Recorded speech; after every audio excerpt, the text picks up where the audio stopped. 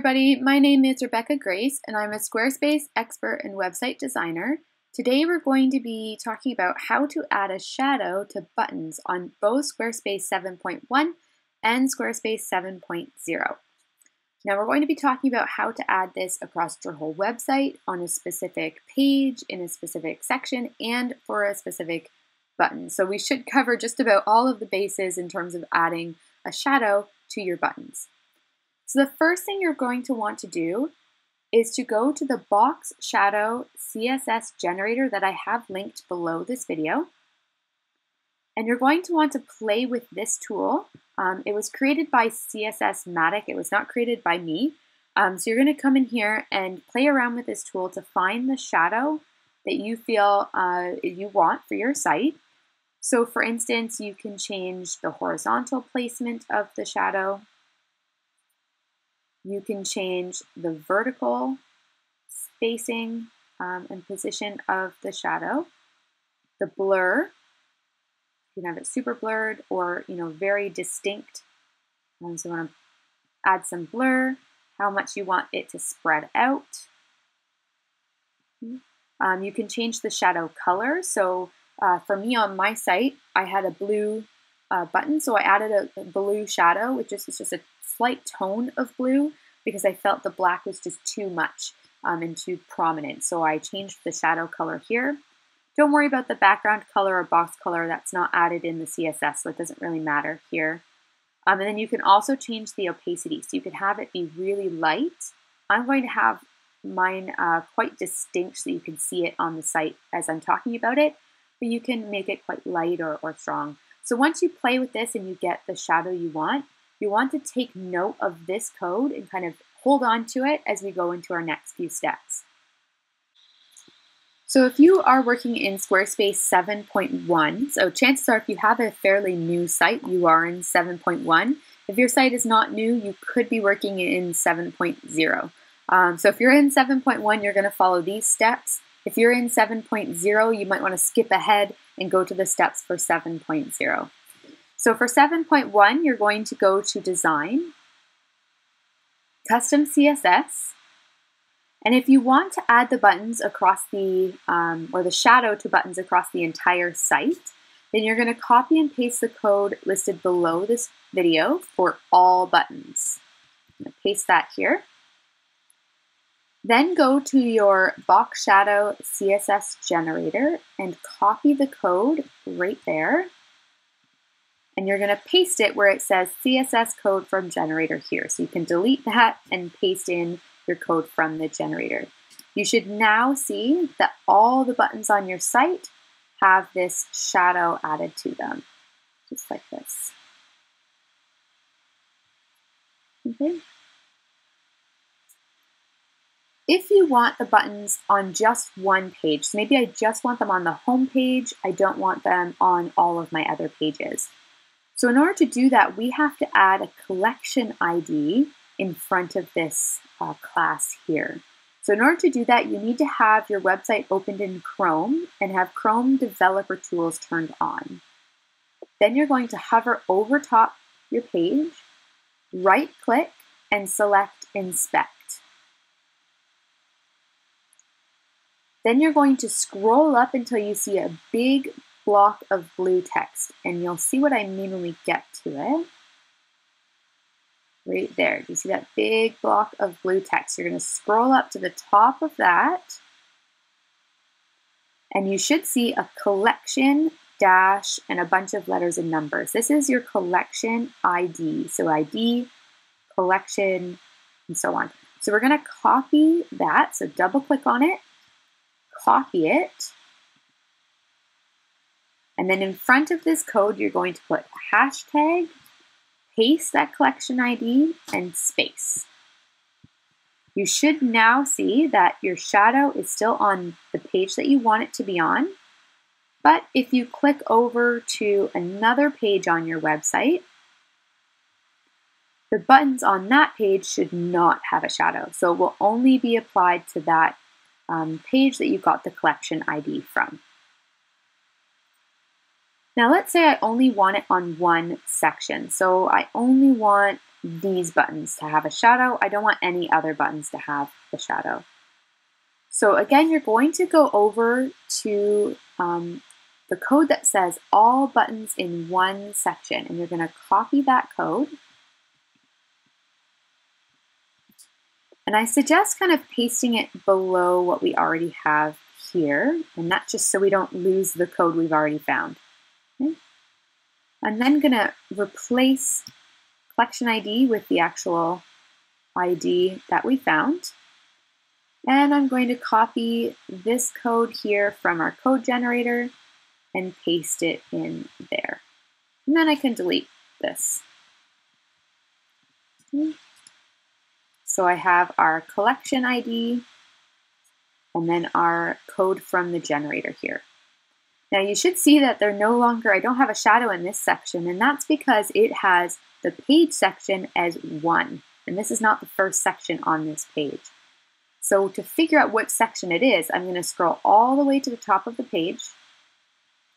I'm going to click Edit, and each of your sections will be divided up by this plus button. So we can kind of just count our sections. So I have 1, 2, 3, 4. So this PT section is my 4th section. So I'm going to click Done. And I'm going to change this 1 to a 4. And now I should see that this section does have the shadow and the other sections do not. Let's say I just want the shadow applied to this button. No other buttons, just this one. So in order to do that, I'm going to delete out these last 2 brackets and the first 2 lines here. And again, you can just copy this from my blog and add in your generator code here again. And then I need to add the block ID. So I'm going to hover over top the button that I want, and similar to how we found our collection ID, I'm going to right click and select Inspect. And then I'm going to slowly scroll up. It should only be a couple of lines away. I want to find the block ID. Okay, so if you find here I have ID equals YUI, I don't want that one. That's not a block ID. I want to keep going up until I see ID equals block dash and a bunch of random letters and numbers. Okay, when I hover over top this block ID, I should see the button I want highlighted. Right? If I've gone too far, you'll see something else highlighted. Okay, so I hover over top this block ID, I see that my button that I want is highlighted. So I'm going to double click and copy that block ID. And in front of this code, I'm going to put hashtag, the block ID, space. And I should see that this button now has the shadow and no other buttons, just this specific one. Okay, so that is how you add a shadow to buttons across your site on one page, on one section, and to a specific button in Squarespace 7.1. So now let's repeat that for Squarespace 7.0. So here is a template from Squarespace 7.0. I'm going to go to Design, Custom CSS, and if I want them across the entire site, very similar to how it is for 7.1, I'm going to copy the code for Add Shadow to All buttons, copy my code from my generator. I can delete out the CSS code from generator here, and I'm going to paste my code from the generator there. Now it looks a little funky. This is probably not the code that I would choose for a shadow, design-wise, but just so that you can see how we're doing it. You can see the shadow has now come up there. And it should come up to all buttons on the site as well. Okay, so that is how you apply it site-wide. If I just want it on this index page, so I just want it on this index page here, I need to have my site opened in Chrome and Chrome Developer Tools turned on. I'm going to hover over top this section, right-click and select Inspect. And I need to find the collection ID. So to do that, I'm going to scroll up until I see a big block of blue text. So right here, this big block here, to the very top until I find the collection ID. So it'd say collection dash and a bunch of random letters and numbers. So I'm going to double click that, copy it, and in front of this code, I'm going to put hashtag, paste my collection ID, space. And you should see that it has come up on this page, but if you click to another page on your site, let's see.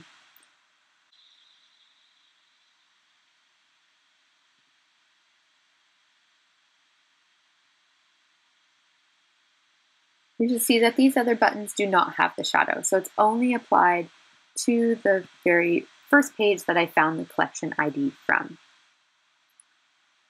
Now, if I want it just on one page within an index, let's say I want this page to have the shadow, but I don't want any other pages on here, you'll need to use the page URL. So to do that, you're going to click on Settings, find the URL slug here, copy it, and instead of the collection ID, you're going to do hashtag and the page URL. And you should see that, this one has the shadow, but if I go to the other ones, it does not. If the page URL does not work, you'll need to find the ID of this page. So right-click, inspect,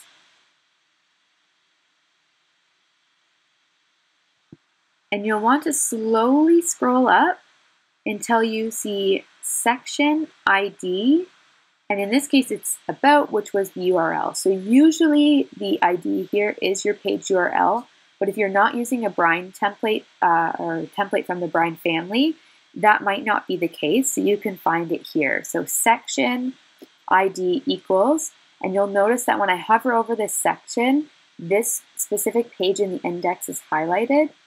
So if I hover over top, it only highlights that section. It doesn't highlight the section below. So it can be a little bit tricky to find. And usually it's the page URL, but if that's not working, you can find it here.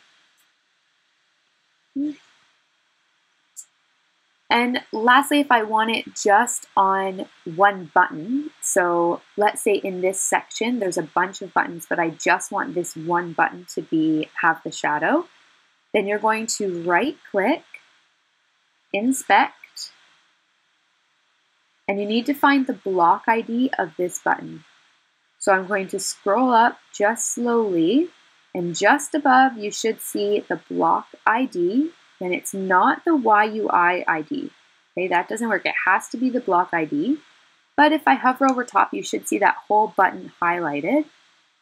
I'm going to copy that ID, and I'm going to put hashtag and then the block ID. And you should see again that button is highlighted, but no other buttons in this section would have the shadow, and nowhere else on the page would it have the shadow, just this button.